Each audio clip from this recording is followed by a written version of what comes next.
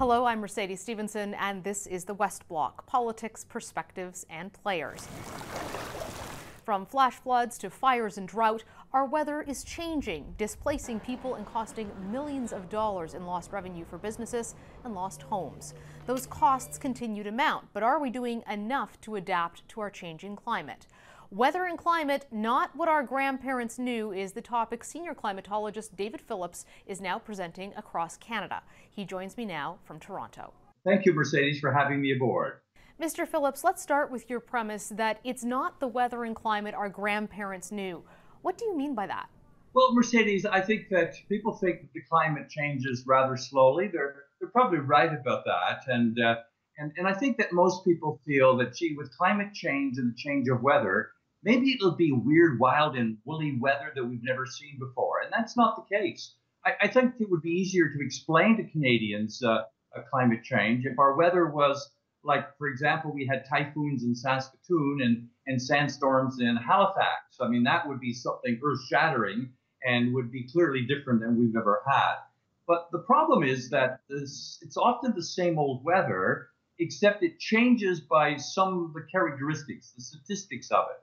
We're still getting storms. We'll probably still be the second coldest country in the world and the snowiest, but the kind of weather out our window, the kind of weather we deal with on a daily basis, we have seen in recent years it's got more extreme, more widespread, it's more intense, it's out of season, out of place, it's longer lasting. I used to say, Mercedes, the best thing about Canadian weather is that it hits and runs. It doesn't stand around and torment you, but what we've seen in recent years, it's taking its sweet time. And so therefore, it has more time to spread its misery. It's raining on Thursday and still raining on Saturday. You get too much weather here and too little weather over there. So what I try to tell people is that our weather has changed, but it's really the statistics of weather that have changed. And so that's why it's not what our grandparents knew. It's not what they dealt with. Things were seen to be normal. Storms happened and there were no surprises, few surprises. Things seemed to not that they were more predictable, but they were more foreseeable. Things just seemed to happen. 100-year storms happened every 100 years. And now it's like a joker in the weather deck. It's just a lot of surprises. And I think that's the nature of weather that is different than what our grandparents had to deal with. I know from Newfoundland all the way out to Calgary, which is where I'm from, we always said if you don't like the weather, wait 5 minutes. But you bring up this longer pattern of more extreme weather, like drought and floods that we're seeing more across Canada. Why is that? Well, I think the fact that there's clearly a couple things at hand. It's clearly we know, Mercedes, and even people who deny climate change accept the fact that it is warmer now. I mean, the statistics are there. I mean, you get 98% of scientists around the world saying that the Earth is warming up faster and greater now than in a long time. I mean, you can't get scientists to agree in anything, but they seem to be almost in total unanimity about the fact that, hey, the numbers are there. We know the oceans are warming up, the air is warming up. Every ecosystem on this planet is warming up. So certainly that's the fuel that drives storms, makes storms stormier, makes hurricanes perhaps stronger, longer lasting. All of these things are very much important in terms of changing the weather. But there's another important thing too, Mercedes, is that, besides that the weather has changed, that we have changed, society has changed. We're living more in urbanized area. It's sort of interesting. Canada is the least population density in the world, but the most urbanized. I mean, 85% of us live in cities. And those cities have different surfaces than it used to be. I mean, cities have more impervious surfaces, cement, asphalt, and building material. And so when that rain falls from the sky, it's important to know what surface it falls on, because sometimes it runs off immediately, creates the kind of flooding. Doesn't matter how dry Ottawa or Edmonton is, that raindrop becomes a flood drop. And so what we're seeing, Mercedes, is more of an impact, more of a fallout, more of an effect of the same old weather. So even if weather didn't change, these little hits in the past would be major blows because of who we are and where we're living. We've got more wealth.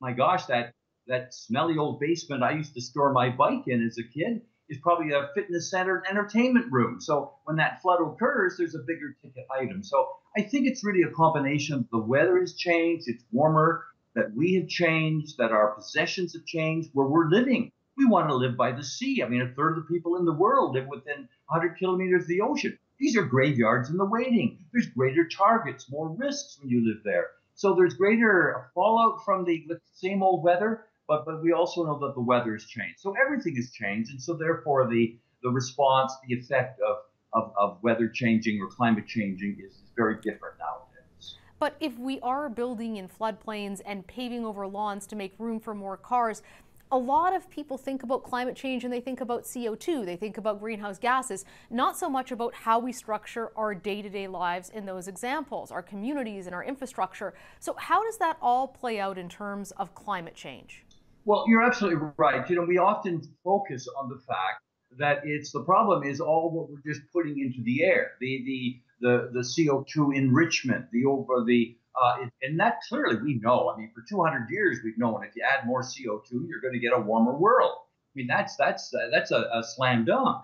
But at the same time, because we're changing who we are on the surface and in our possessions, where we live, we're cutting down trees. We're draining the swamp. I mean, talk about draining the swamp. I mean, it's at our peril. I mean, the swamp and the wetlands used to protect us from nature, and now by surfacing it over, by creating this impervious surface, that we see the response of the same old weather is going to be different. So I think it's an important element to realize that we are changing because of what we're doing to the atmosphere, but also what we're doing to our rivers, our surfaces of the earth, the earth has changed in a dramatic way. In the last 100 years, the land use of the planet has changed by over 50%. So forests are now becoming urban areas. We're seeing forested areas are becoming suburbs, and so therefore that is really it changed the kind of formula and changed the response of the same old weather. So I think that's an important element that we have to consider in why climate is changing and why the weather seems to be beating us up more and more these days. Are there things that municipal governments and federal governments should be considering when it comes to regulations and policies? And should there be more direction from that regulatory side, maybe even from the insurance side, in terms of how we're living our lives and even where we are living? You make a very good point, Mercedes. I think that's an excellent question. And so much of us, we've focused on cutting back on the fossil fuels. I mean, we go to Paris, Kyoto, Copenhagen, and we sign documents that don't go anywhere. And I think we need to cut back on our fossil fuels to wean our insatiable appetite from that. But it's not going to save the world. I mean, all of the CO2 that we spend going to work or school today is going to be there in 100 years. And I think what we need to do is to suck it up and say, okay, the future is going to be warmer, but it's also going to be weirder, wild, and wackier from a weather point of view. So I think the focus has to be equally on cutting back on emissions, but also on preparing for it, accepting the fact that we're going to have different weather. It's going to impact us greater. And so therefore we need to prepare for it. We can't prevent the weather from coming our way. We can prevent it from becoming a disaster by properly preparing for it. And so much of our cities are thinking, well, I'm responding to climate change by encouraging renewables and decarbonization and better transit. Those are all good things. But I like to live in a green community, but I want to live in a safer community, a weatherproof community. And some of the things that we need to do they're not expensive things, not like building a dome over Toronto or seawalls around Halifax. It's a matter of something you said. I mean, not building in the floodplain. I mean, that may cost you a little bit of tax basis, but it's going to save your bacon in the long run because you're not going to be bailing people out. Not these parking pods that people put on their front lawns to park that third car.